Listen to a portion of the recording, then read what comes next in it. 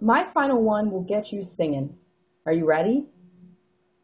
I know I'm you, ready. I know you love you a good 80s jingle, good 80s theme song. So could I get a little facts of life, please? You take the good, you take the bad, you take them both, and there you have the facts of life. The facts of life. By the way, I watched that the other day, and it was season one. And you look at these shows that you loved so much, and you go back and watch them now, and they are so terrible. Oh, they're The acting awful. is so bad. Oh, this is why again, when you age and people under that work with you are much younger and you say things like The Goonies was the best movie ever made and then they check it out and they're like, I don't know Oh, what the you Goonies mean. was. I To be agree, but fair, the I'm just Goonies saying was. we reference television from growing up and you're like, that's the coolest show ever made. They're like, oh, because when I was in middle school, Lost was on. Like, oh, okay. And I'm done. That was also a good show.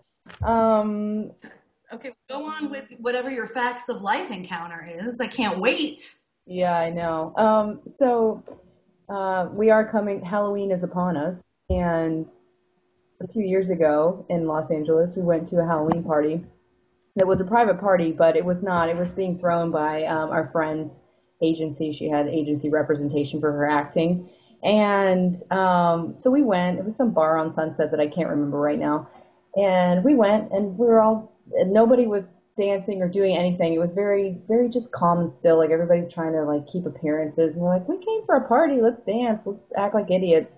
And so we make our way up to the bar because that will help that scenario. And we can't seem to like lean your hand over and be like, come on, I get it. So this girl turns and she was like, just tell me what you want. I'm going to help you all. Come here, come here, come here. And she turned around and it was Natalie from Facts of Life, Mindy Cohn, who was dressed like a pirate wench, had on like a full tube top, like boot situation, laces everywhere, like the boots, the whole thing, dressed like a pirate wench.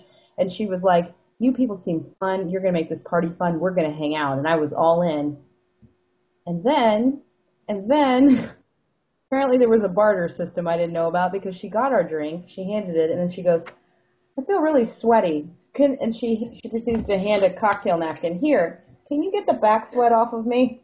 Get the back sweat off of me, and you can see us all back there like rock paper scissors, like, Yeah, who's like. gonna take that shot? I mean, P.S. By the way, rock paper scissors on anybody who says, "Could you wipe my back sweat off?" Like, that's just.